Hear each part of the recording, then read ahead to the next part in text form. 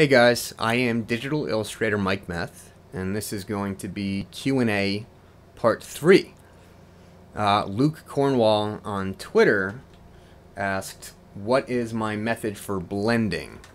So this is, blending is really probably one of the most important, if not the most important part of digital painting, or any type of realistic digital painting. So I want to talk about some of the different techniques you can use to blend. Why don't we just get into it? So I've got my canvas here. Like I said, I like to use this number 17 chalk brush, but for the sake of this, I can just use the hard round with pressure opacity.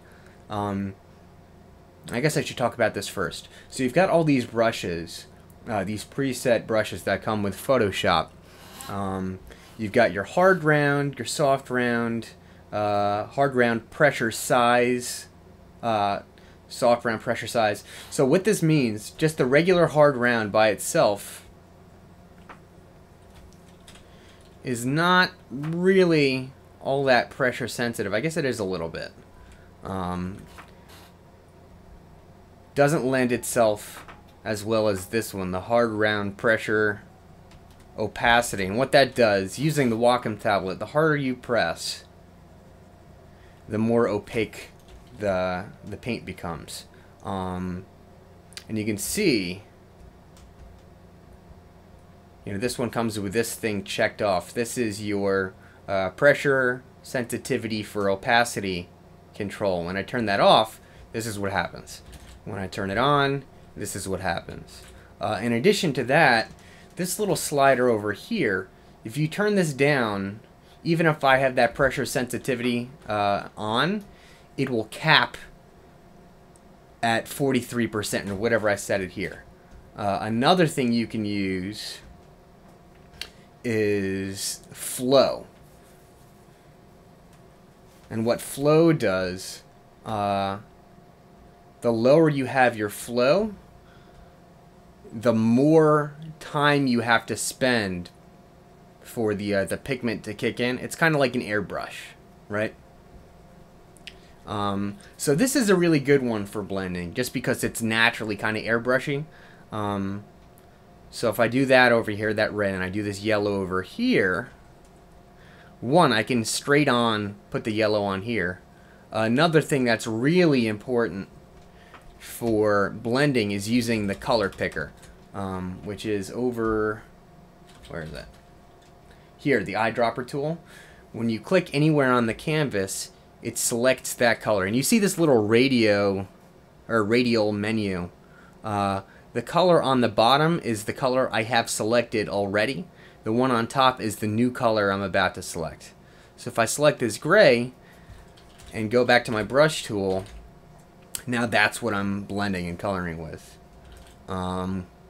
Also, you don't have to select that tool over here all the time. Hotkeys are super, super important and helpful. If you know hotkeys, it saves you a lot of time. So, for example, for the color picker, if you hold down the Alt key or the Option key on Mac, that opens up your color picker. You click. When you let go, it takes you back to your brush tool. I don't really use the flow jitter so much. I use the opacity much more so. Another really important thing that people don't typically talk about is what to do with your tablet settings. So I'm going to, you can't see, it's off screen here, but I'm opening up my control panel. I'm opening up my Wacom tablet properties. I'll bring that over here, okay? And select my grip pen. Now over here, tip feel. What that does, if I put this all the way over to soft, when I go to paint in here, even though I have my opacity, my pressure sensitivity on, it's super, super sensitive.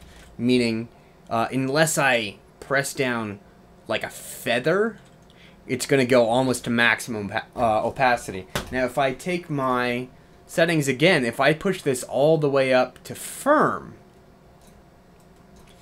what that does is when I go back to paint,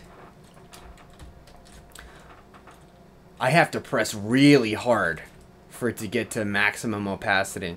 So if you're looking for a really soft blended, or really soft, yeah, if you're looking to have really soft blending, that's a good setting. I typically have my tip feel set to here, 2 away from the firmest.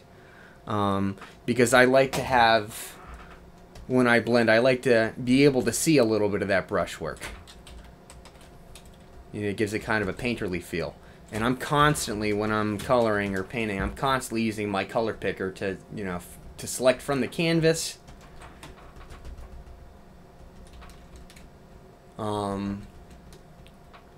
So that's really the fundamentals of how I do my blending. You know, practical application. If I open up, let's see here. This guy. My computer decides to load. Uh-oh. Ruh-roh. There we go. Okay. So, like I said, I typically use this Chalk 17 brush. I feel like, I mean, the hard round does the trick. I think most of my early digital paintings, I used exclusively the hard round. I like this chalk one, because if you see, it's a little more irregular, it's a little more gestural.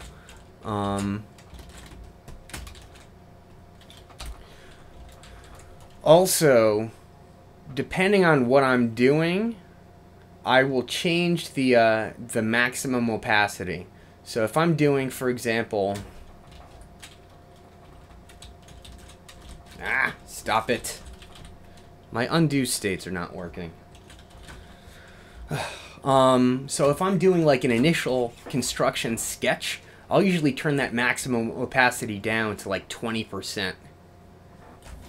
Just to kind of, I don't know what I'm doing here.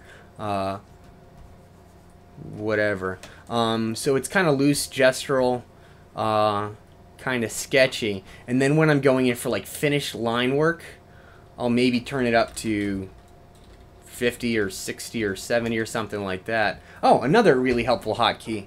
Instead of having to go into these menus and manually do the slider, the number keys, if I press 7, takes me to 70%.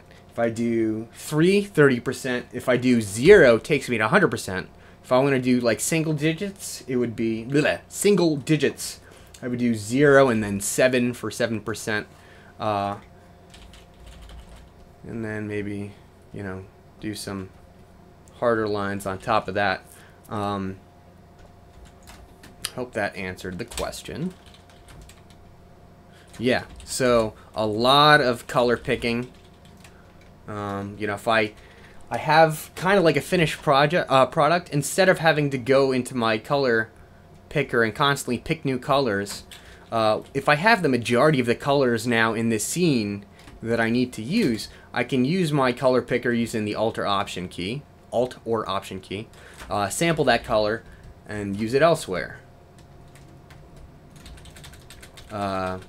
Maybe if I wanted to put a little more white, I don't know, in the lip region, you know, I'd sample that color, go in, put it here, or you know, maybe over here. I don't know. But yeah, that's the gist of how I do my color blending.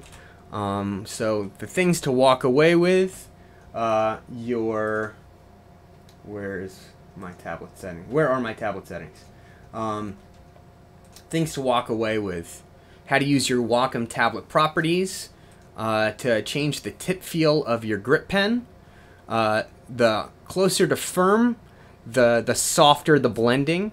The closer to soft, the harder you have to press. Showed you guys a little bit about opacity control. You know, if you have this little icon depressed, the harder you press, the more opaque, the softer, the less. With your flow, this is your flow jitter. If you turn down your maximum flow, the more you go over an area, the more pigment you get. It's more like an airbrush. Showed you guys some hotkeys, Alt or Option for your color picker. The number keys to set your opacity. Also, if you click this button for your flow, again, those number keys work for the flow instead of the opacity. If I press 7, gives your flow 70, 3 for 30, etc. So that's basically how I do my blending. Yeah. Keep the questions coming. I'm happy to do more of these videos. Thank you guys. See you next time.